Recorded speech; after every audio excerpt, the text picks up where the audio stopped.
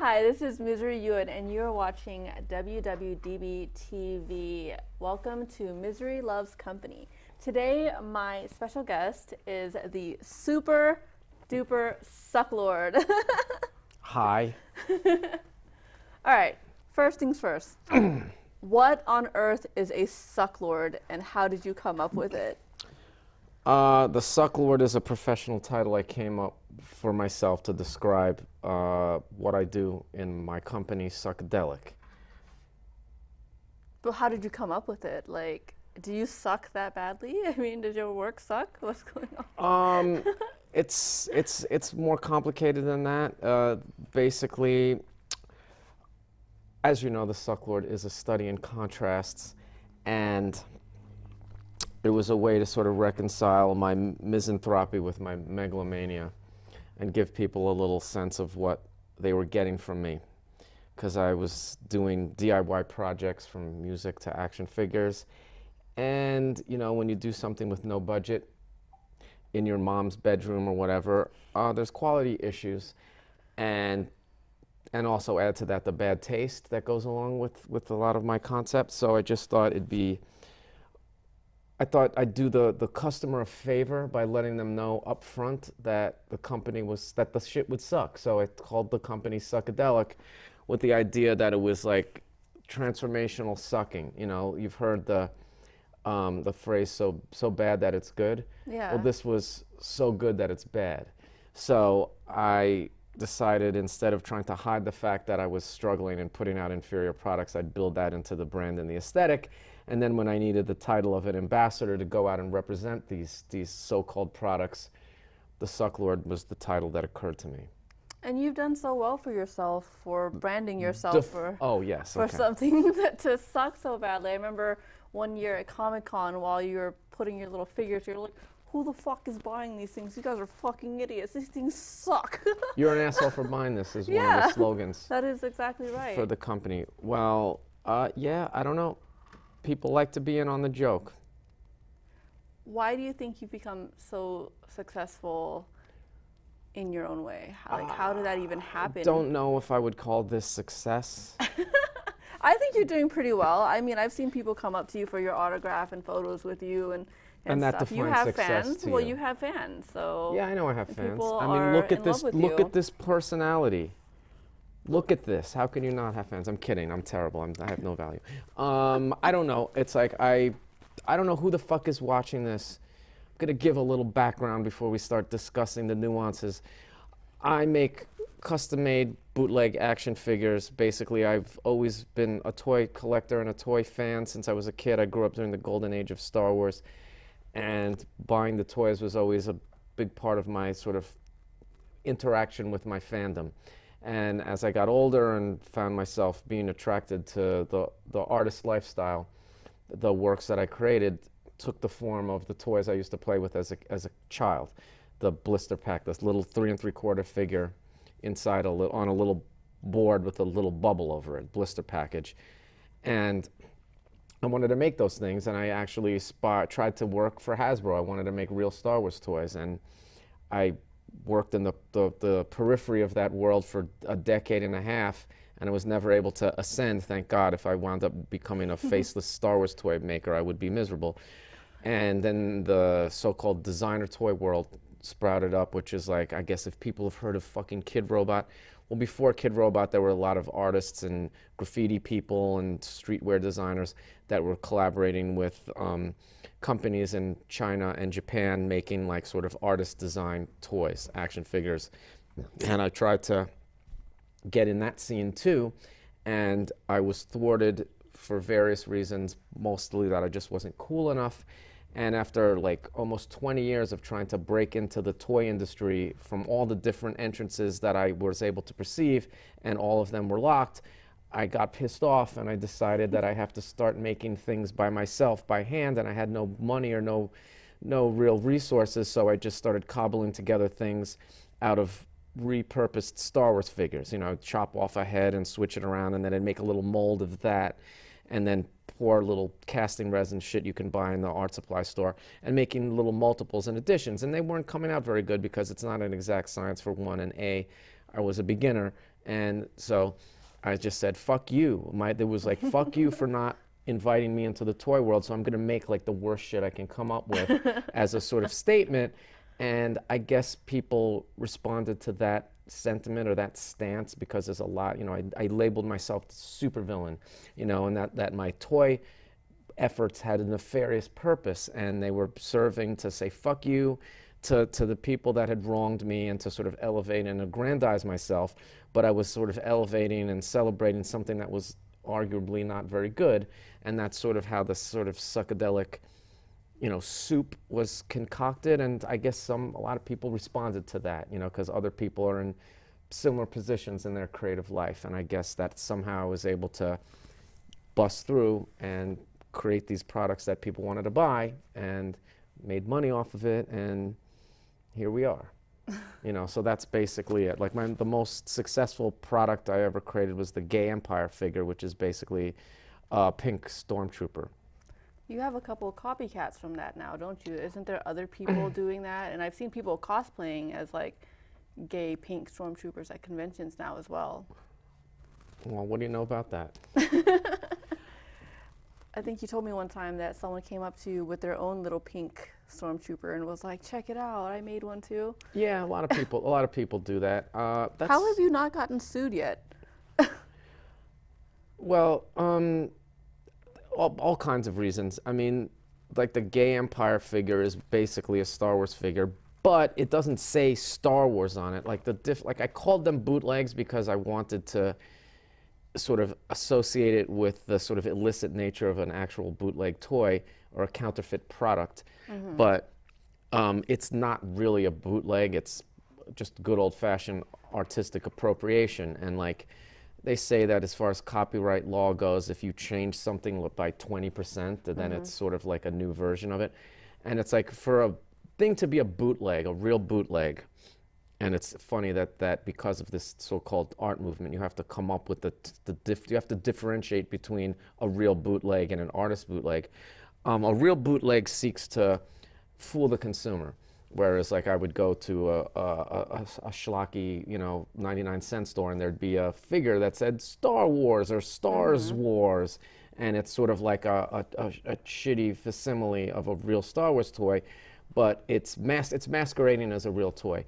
Whereas my products are not. Like it's a Gay Empire figure. It doesn't say Star Wars. It's not, the person doesn't, there's no gay Star Wars figure that it's competing with. Yeah. You know, so it's sort of its own thing. And so it's not worth it. There's no money to be recouped really from suing me. And there's just no reason to do it. And at this point, it's been going on for 15 years. There's just no reason to do it. And I think maybe tacitly, and this is just a guess, that having this little subculture of people that make their own interpretations of Star Wars things helps them, the culture, because and helps for their branding and advertising, because it just demonstrates the just continual applicability of their brand, you know. And it's like they can't maybe go out there and make a gay stormtrooper, but it helps them that it exists, you know. It just permeates their brand into fields that they can't go to themselves. Is your obsession with Star Wars the reason behind the Sucklord helmet? Yes, it is. Yeah? Tell me about the helmet and why you chose it to be your brand, and why do you not wear it anymore? I wear it occasionally. Do you? Yeah. Well, the Sucklord is derived from the character Boba Fett. Yes. When I was growing up, when the Empire Strikes Back, which was the second Star Wars movie, in case you don't know, when the build up to the release of that movie was coming out, they revealed there's this new character, a new villain in the movie called Boba Fett, and there was a little offer where you can mail away for the figure, and he was just this cool-looking guy at a helmet like this, you know, in this sort of this like patchwork armor, and it's just an interesting-looking character, and he's a villain, and he's a bounty hunter, and you didn't know anything about him. And it was just compelling, you know. It was just like, wow, because, you know, we already had these 19 other Star Wars figures, and then now here's a new one, and it just looks fascinating. You know, he just looked so correct right there with Darth Vader and the Stormtrooper and everything. And he's a mercenary, and he's a sort of amoral character that's sort of self-interested. And I was just attracted to the way it looked. And I was a small, kind of shy kid, you know, I got picked on and I wasn't super confident. And on Halloween, I was gonna go as Boba Fett, and I cobbled together from like a store-bought mask and some other pieces a Boba Fett costume, and just putting the costume on was empowering, you know, because it's like you can't see what a little loser nerd I am. You know, nobody could see me, and you're sort of protected in there, and like you can sort of project this air of menace and mystery. And I'm walking around in the Halloween parade with my little gun made out of like paper towel rolls painted black. It was just made out of paper, and I had these little smoke bombs and thrown around. I was like the sort of first, you know all about this, you know, just like my first sort of experience about the power that cosplaying has as far as like personal reinvention and defining yourself and sort of like building yourself up and creating like a sort of aspirational version of who you want to be. And then, you know, so while I was in some formative years, Boba Fett helped me get to that place. And then when I got older, when I was in like my mid-20s and then late 90s, the new Star Wars movies that were going to be like, they were going to redo the originals and then they were going to put out 3 new ones. And I was a DJ at the time, and I was making... Really? What kind of music was this? I was making hip hop and dusty beats and sampled bass stuff and, you know, beat digging stuff and bedroom stuff, you know, making shit with drum machines and samples. And there was a little rap in there, here and there. And I was like, I want to put out a record. And it was like, nobody knows who the fuck I am. So like, what kind of record should I put out that's going to get some publicity? And because the new Star Wars movies were coming out, and because Star Wars was like 20 years old, it was like, it had a big nostalgia factor, whereas like it was geeky to like Star Wars when you were in elementary school. Like the Star Wars kids were kind of the less cool ones. Over 2 decades, it became kind of hipsterish and cool to like, and retro to like be into Star Wars, you know. And I knew more about, it was the only thing I had any expertise in, so I said, I'm gonna make a hip hop record based around Star Wars. So I'm gonna take all my beats and my breaks, and I'm gonna throw Star Wars samples on it and just like make little instrumental songs about using Star Wars sonic material, the music, the dialogue, the sound effects, whatever, called Star Wars Breakbeats. And I put this out, and I was like, okay, well, I need to sell this record. I want to go out and make people listen to it, because there was a lot of gatherings around the time they started doing this convention called, this is 1999, the Star Wars Celebration, which was like a Comic-Con, which is only Star Wars.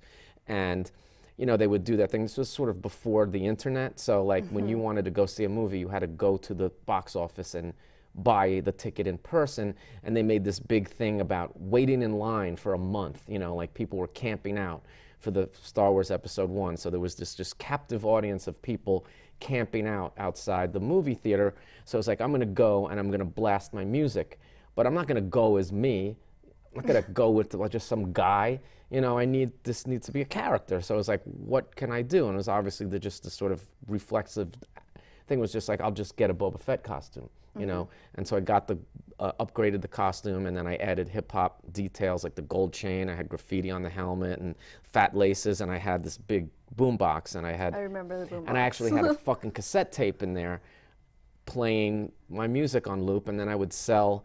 I had CDs in my pockets, and I would just sell it to people. I'd walk around Comic-Con, and people would see me and like, oh, look at the graffiti Boba Fett, you know, and that was sort of the character. And again, you know, just like the Boba Fett veneer gave me a certain amount of confidence to go out and stand there and have the audacity to like blast this music, you know, because they can't see my face, so who fucking cares? So the anonymity of it gave me power.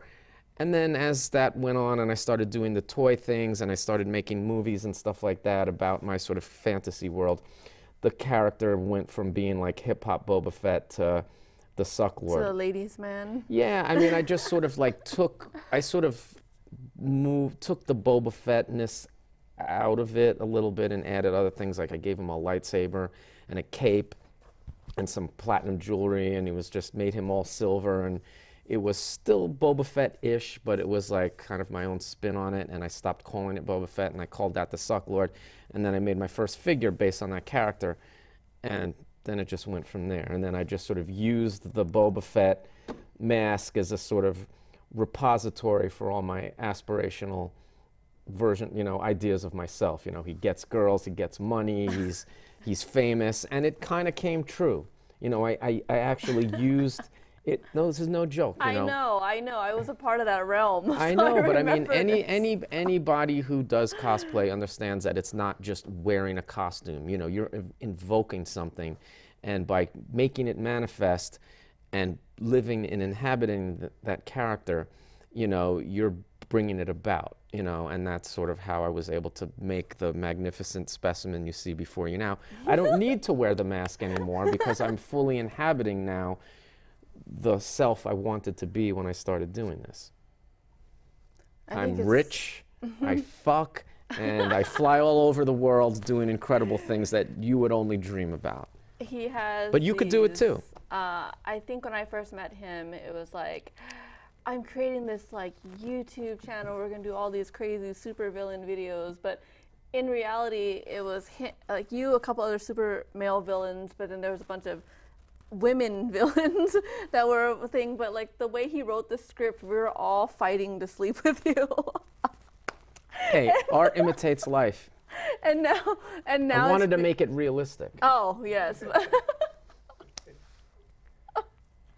But now it's become a total thing, right? Like women are fighting to like get into your pants now, aren't they? I wouldn't say they were fighting because first of all, there's enough to go around, and everybody's very civilized about it. You know, everybody waits their turn.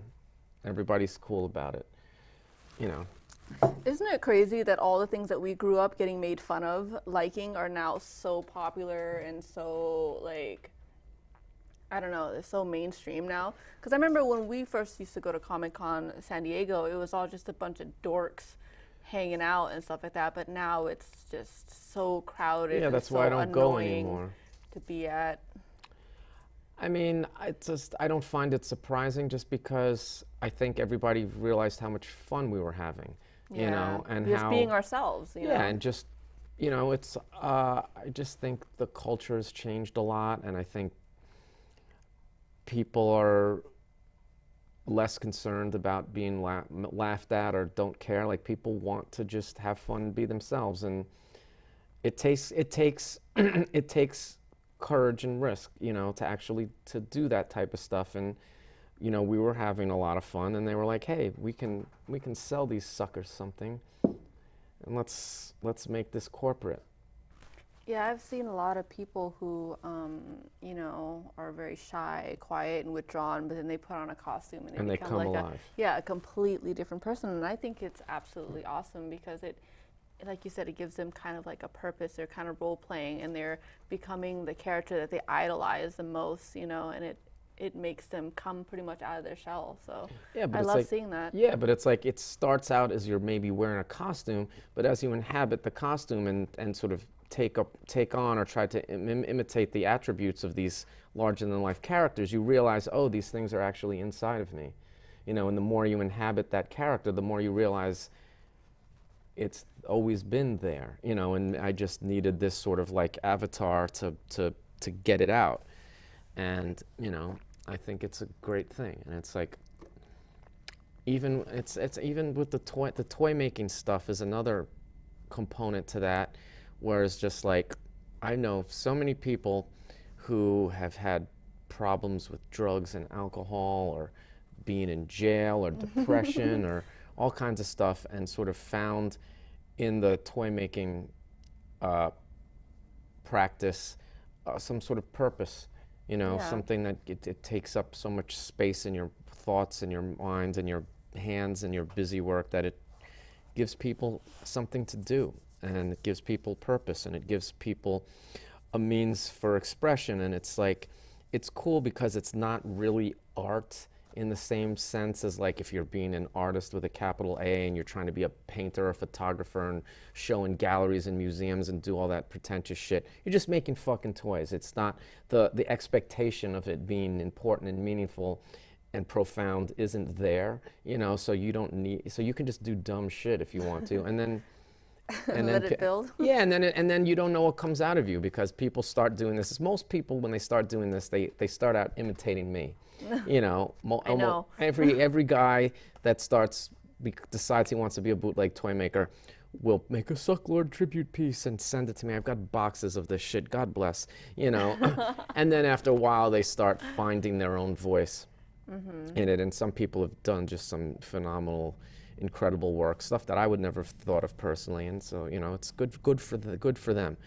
And I mean, now I've been here in Vegas this weekend at the AVN porn convention. I was going to ask about your hat. giving them a new bar for them to aspire towards. You know, it's like I'm starting to really come into myself in the porn world, and that's always been something that I've always struggled with, is, you know, my, you know, sexuality and how to like express myself in a way. You're overly sexual. I'm super sexualized.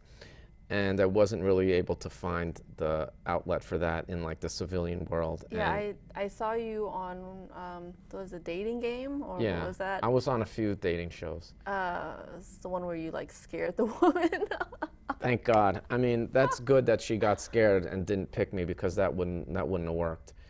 But yeah, they put me on television, and they have like the 3 guys behind the curtain, and then the person picking, like asking them questions and picking who they want to date just based on their answers. And they coach you a little bit. Like the producer sort of susses you out and figures out, okay, you're the jock, you're the mysterious loner, and you're the sleazy porn guy. You know, it's like, okay, that's not going to be too much of a stretch. So I played that role, and it, you know, it wasn't fake. Yeah, you did really well. I mean, saw the real you in that episode. That was true. I mean, I've been on television a bunch of times, like reality TV shows, and yeah, you were on a Can't Get a Date. How does it feel going from having a hard time getting a date to fighting off women with sticks? How do you think it feels? No, I want you to tell me. They don't know how you feel. I want to hear it. It feels right. It feels like, okay, about fucking time that I got this shit together. You know, it's like it's always been something that I've saw for myself and had a lot of internal obstacles that had to be surmounted. And going on TV and actually showing that side of myself was helpful. You know, got a lot of pussy after that for that, didn't you? A lot of those girls who thought you were like a cute little puppy that needed to get laid were like, I got more girls when I was on the art show. Which art show is that? I was on a show called Work of Art, The Next Great Artist, which is like a reality show, like a competition style reality show in this vein of like Project Runway or Top Chef, you know, where they collect together a group of people that are all in the same profession.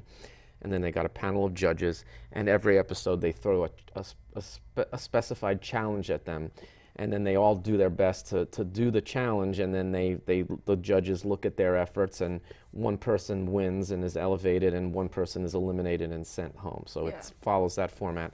And in this case, it was fine art, so I got cast on that, and I didn't succeed in the game. Like I lost, I got eliminated. I made some pretty bad artwork. How many rounds did you get into? I got to the 6th episode out of 10. Okay, but, that's not bad.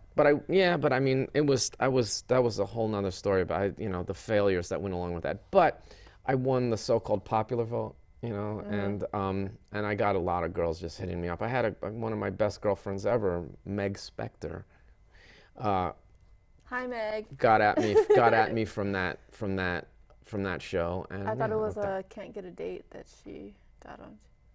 No, who did I get off? I didn't. Plenty of girls. The thing about Can't Get a Date was sort of pre-internet, so it didn't get the wide exposure that Work of Art did. So I still get hit up from Work of Art people every once in a while. That's awesome. Girls that want to fuck specifically. I don't fuck all of them though. No, just most of them. Or the ones that are near you? The ones that are willing to travel to you? There's a number of factors to decide. You know. Anyway, I thought you didn't want to talk about sex stuff. You can talk about whatever you want to talk about. So what are you working on right now? Like, Me? What is the Sucklord investing his time into right now? Well, a couple of things. I'm trying to make larger work. Like I'm trying to make really big figures, like wallable stuff. Like all the same things, but just like really big, like 10 times, 20 times the size that you can hang on the wall. And I'm gonna try to pass that off as like real art, like contemporary art. And it's gonna involve some 3D printing, which I was reluctant to do for a long time. But I'm gonna develop that, and I'm gonna make some adult content. Shot some stuff last night, and it involves action figures. That's so fascinating, at least to me, about how I was able to use my success as an action figure maker to pave the way into the porn world. It's a 1 in a million story, and I can't believe it's happening. But I made some porno action figures, and I sold them at the convention, and it got me involved with porn people that wanted to take that sort of same type of creativity and apply it to fuck tapes, as they call them in the biz, and that. And I'm gonna try to do another television show. I feel like the porn industry, though, they're looking for more products that are different, and that's where you come in, because there's so many videos, so many photos, and toys and stuff like that. But like yours is actually like an action figure toy, so it's completely different. I think so. I mean, it's not that easy in this day and age, whether it's music or pornography or whatever, to make money off intangible products. Like a song or a video is so easily copied and disseminated outside of the payment channels that it's really difficult to get paid.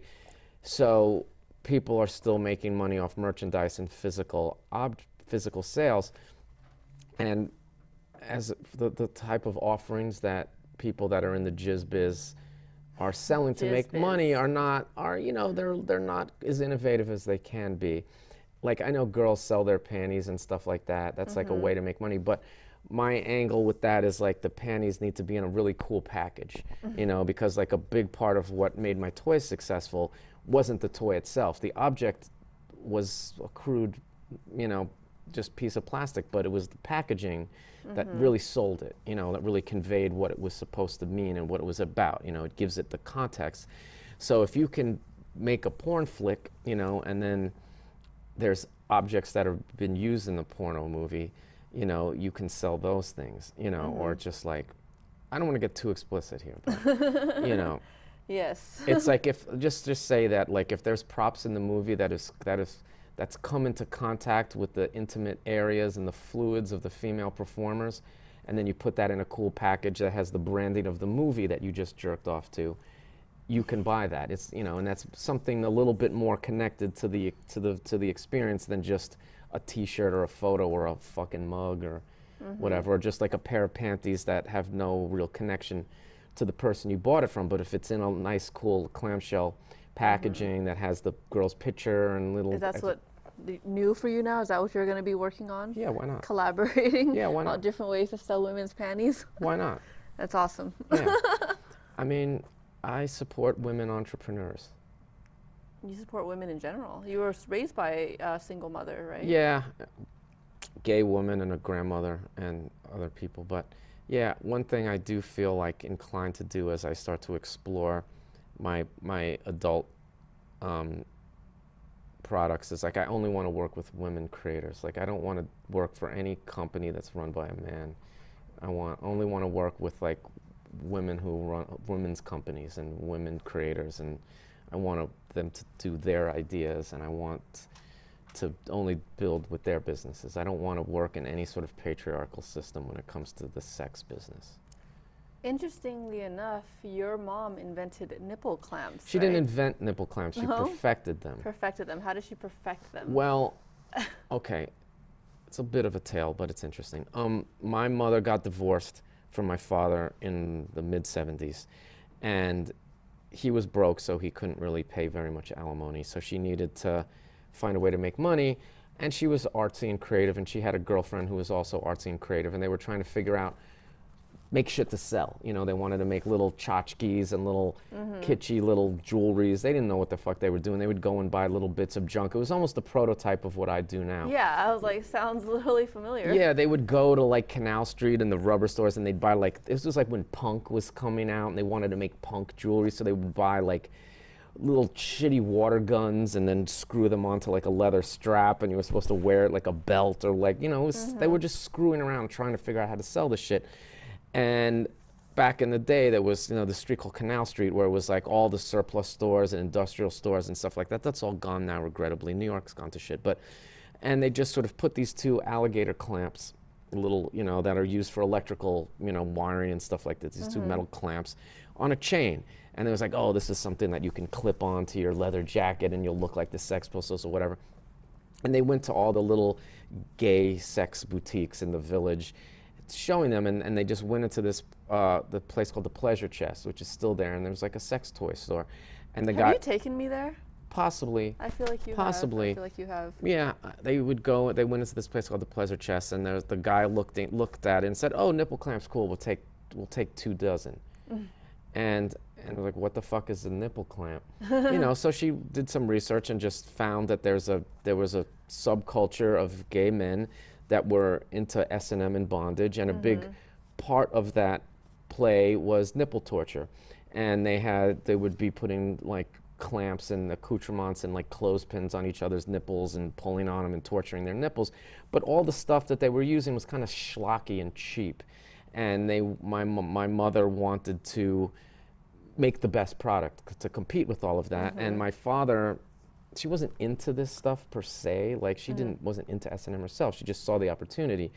And my father was an engineer, so he was able to help her figure out. So what the innovation was, is you know, an alligator clamp is like a little clamp that has the jagged teeth. You're gonna just and it's tight, you know, just put that on your nipples, especially if you've never done it before. So what they did is they put these little rubber tips on them, and then a set screw in it, so you can adjust the tension, so you can make them tighter or looser. And that was the innovation, you know, and that was that. And you'll see that on any nipple clamp you buy today. It has the adjustable screw. My parents invented that, and they made a business out of this. And it was just instructive for me too, because I was surrounded by sexual deviancy. She had all these gay, really, really intense gay S&M magazines, like this magazine called Drummer Magazine. I would read all the stories about, and like it was and how old were you when you were 12, 11, 12.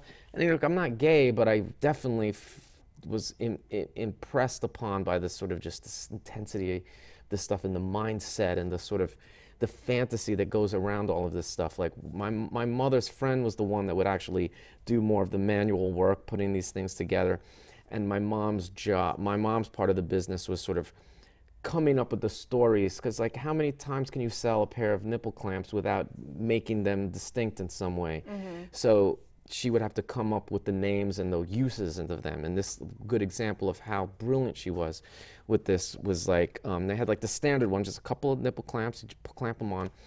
And then there was a smaller one that you could wear under your shirt, and she called that the executive. And the sort of play pattern with that is like a lot of gay men at the time, you know, when they worked in the corporate world, and they had to live in the closet. They had to go to they had to closet themselves to go to their straight jobs.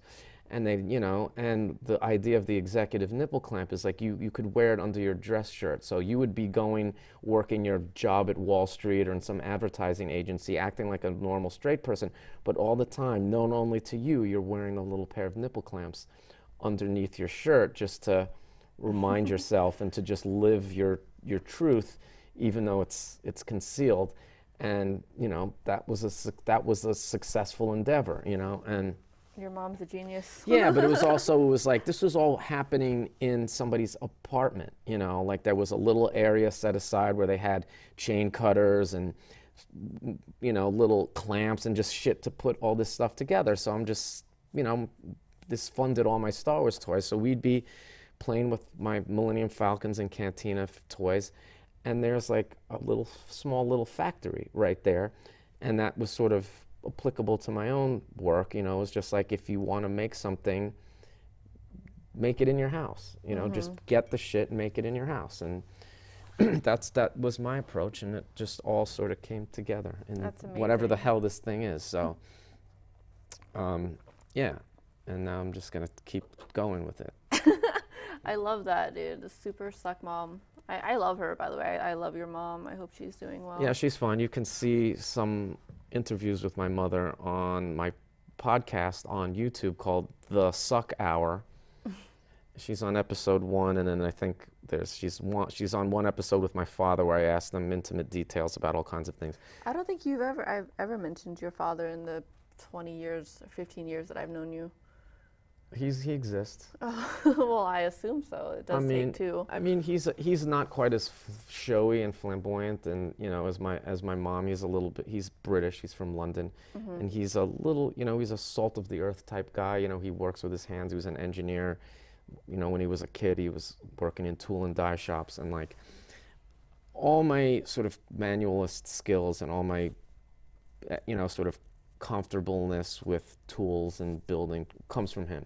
Like my mom's a genius as far as coming up with concepts and ideas and thinking in the fourth dimension, but she can barely figure out how to turn on the TV, whereas my father could take the TV apart and put it back together. So I got a little bit of both, like I have a good imagination, but I also have the discipline and the skills to execute and to the ideas, like he has just really strong work ethic. He used to be a building contractor, and I used to go and help him, and I hated every fucking minute of it, putting up drywall and screwing and doing electrical work and cutting wood and all that stuff. But in retrospect, all that was very useful, because it's like, if I see something that needs to be built or fixed, I have just complete confidence that I can do it or figure out how to do it. And not everybody has that, and I feel bad for them. But those are the things I got from my father. Yeah, the things that I hated growing up, I'm really appreciative of now too. So it's a good thing, because you've become your own man, essentially, which is great. Is it? Yes, it is. Well, you must have saw something there. I've known you for 15 years. 2005? 2005 at Comic-Con, you just walked up to me and was like, I was in my Sucklord gear at the time. First year I ever wore the full silver costume to Comic-Con. Really? Yeah. And, I was still unsure about all of it. And then, I had the radio, and then you just came over and you're like, hey, can you play anything off of that? And I was like, oh, what do you want to hear? What do you want to hear? Oh my God, who's this hot, weird girl with 2 different color eyes? Weird girl. Yeah, you were had blonde and black hair. You had the yellow eye and the red eye, and you were wearing just this red, sort of tight red and black suit, which is the suit that we based one of your earlier characters on. And I was like, who the fuck is this? This is my dream woman, and she's asking me shit, so whatever she wants, I'm going to accommodate it. So you come over with this disc, I still have that effect on men. Yeah, I know. And good for you. I mean, your superpowers have been an influence in me, and as far as creating, larger than life characters. Your succubus styles, definitely have been an influence. So you give me this fucking Discman, and it's just got this awful techno music on it, and I'm just like, this is off brand for me, but I don't give a shit. Because she's hot, she's dancing to it. Well, we wound up becoming friends. Yeah, we became really good friends, and then I'm really glad you're still a part of my life. Yeah, I know. And then added you to the collection, to the menagerie, because it's I don't just make friends with people, I collect them. And put them in, everybody that I become friends with gets a mask and becomes a supervillain, and... What's going on with that anyway? Is it like a frozen project? No, I work on it all the time. I mean, the supervillain project was a video thing where I wanted to, when YouTube first came out, I was like, I want to be able to sell my toys, and I figured now you can put videos online easily. You used to not be able to do that. I was in a Lord of the Rings rap group in 2003, and we made some really cool videos, but it's in order to watch it, you'd have to sit there with your fucking dial-up and download a Windows 95? Yeah, download a QuickTime file. It would take forever. It just didn't get the exposure. It didn't seem like a worthwhile endeavor. Where is that footage? Can we find that anywhere now? What footage? The Lord of the Rings? Oh, it's up there now. Now it's up there. Yeah, but at the time when we were doing... How do I find that? It's called Lords of the Rhymes. Lords of the Rhymes. Yeah, and it was 2 guys, it was Hobbit rap.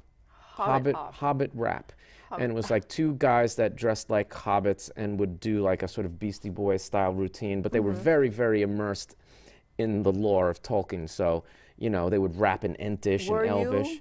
I played all the villains in that. Okay, you weren't a Hobbit? No, I was part of the stage show, and I would come out at the beginning. I would had this big Sauron costume, where I was the guy, like I had the smoke machine, and I had the hood with the beady eyes for the Black Riders, and I came out and beatboxed in the Gollum. So I was like sort of more the support player in the stage show, and I was all the villains. And that the Sauron became the necromancer in the villain show, because what happened was when late 2005, early 2006, I was like, wow, I can just make movies and put them online. Yeah. Great, let me sort of fill out my toy world with stories and characters. And so I started making these shitty videos and made this thing called Original Villain Network, which was supposed to be the stories. And it turned out to be a little more difficult than I thought. It was just like, put the mask on, turn on the camera, go. And I thought we were going to come up with gold, and we didn't. But then as it evolved, I started writing more, and I turned it into Toy Lords of Chinatown, which is this sort of like quasi-fictional interpretation of what I do in real life, where it's just all these supervillains, you know, these sort of like crime syndicates of supervillains, but instead of like selling drugs, the contraband is bootleg toys, and they're all just vying for supremacy in this sort of bootleg toy world. And I created another character called Vector the Intolerable, which was sort of like the foil to the Sucklord. Like, when I realized, like, okay, I can't have this guy be the star. I mean, The Mandalorian has sort of disproven my theory. I was like, I can't have the main character as a ripped-off Star Wars thing. For one, I was worried about getting sued, and also, like, he has no face. He has no means of expression, and his voice is, like, modulated. It's like, I want to make a character that's not a Star Wars character and that you can actually see parts of his face. So I created this sort of cockroach man where you could see the eyes and the mask, and it was like he was going to be the protagonist of this story, and he was sort of the opposite of the Sucklord, where the Sucklord, I mean, it's me versus me in this, but it was like the Sucklord was the megalomaniac, and the pimping spaceman, and the Vector was the small, jealous one. So it's like, you know, it's a trope and a bit of a cliche to make a film where it's like a man at war with himself, but usually it's his noble side versus ignoble side. And in this case, it was just two different aspects of my bad self. You know, like it was just two bad guys fighting each other. Neither of them had any real redeeming value. And I was just making stories around that. And then I cast all my friends as, you know, supporting characters. You know, and you were in that, and we're still working on it. I mean, it's a lot of work to make an independent movie with no money, especially when you're trying to run a business. So I film it as I can, and the 5th episode will be coming out this year. And what are you doing with all the old footage that you? It's some of it's online. Yeah. It's not great, but it's like it shows the progression. What is your YouTube? It's just handle? Suck Hour. Suckadelic. I have a separate YouTube channel for the podcast called The Suck Hour. You're on that. Yes. I interview you. And we tell a lot of the same stories, but it's like if you want to know your story, my side of the you story. can watch that. What episode was that? Like 15 or something? I don't 15, know. I don't remember. It's up there. 11. And then the other channel is this, I think it's just Sucklord on YouTube. It's either Sucklord or Suckadelic. And it has that, and then there's like a bunch of fake toy commercials. Like we did a lot of spoofed Star Wars commercials where we just sort of play with the toys. It's like grown-ass people acting like kids playing with toys. And I spoof a lot of Japanese toy commercials, and there's a few other things up there. And the first 4 episodes of Toy Lords of Chinatown is up there. That's awesome. It is. If you say so. Sorry, I don't want to pump myself up too hard. Well, I really appreciate you taking the time out of your busy sex life to Is this over now? Do you want to keep going? We can. No, I mean, we can. It's up to you. I think that covers everything for the most part. Is there anything else that you wanted to add or say to your loyal fans and all the women who are touching themselves right now watching you? I don't know who's watching this. I don't know if any of my loyal fans are watching this because they've heard all these stories a million times. But if there's any new people watching this, you know, I highly suggest you just invest in this. And yeah, my Instagram is Sucklord. My Twitter is Sucklord. My website is suckadelic.com. And you could just Google all that shit. I give great Google. And there's plenty of stuff there. And my website has all the TV shows and all the things you could ever possibly want to consume. And I'm most active on Instagram. Like, okay. I've been doing the stories a lot and getting a lot of return on that. Like I did Instagram stories for the whole AVN catastrophe, and that was great. Nice. It's it's like some ass and some toys and metaphysical commentary from myself, you know, about making sense of all of it. And every once in a while there's a tutorial. Can we get you to put on the suck helmet? It's not going to fit, but sure. No? This is for your child. Well, it's an adult size one. I made that helmet for my son, and I made a little mini Sucklord to go surprise him at DesignerCon. You look great. Thank you so much for coming. He's no good to me, Dad. But yeah, I mean, The Mandalorian proved me right in a lot of ways, but we'll talk about that another time. Thanks for coming. Thank you. I love you. Do you, though? I do. I'll always love you. Bye.